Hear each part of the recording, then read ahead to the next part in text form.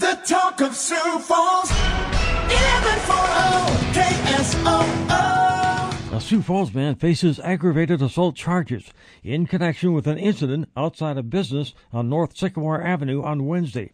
Police Sergeant Sean Olson explains. Officers got on scene, and through the investigation we found that there was a couple snowplows at this business. There was a disagreement or an altercation between the snowplow drivers and another person that was at this business. Argument ensued. The suspect in this case was confronted by the second snowplow driver.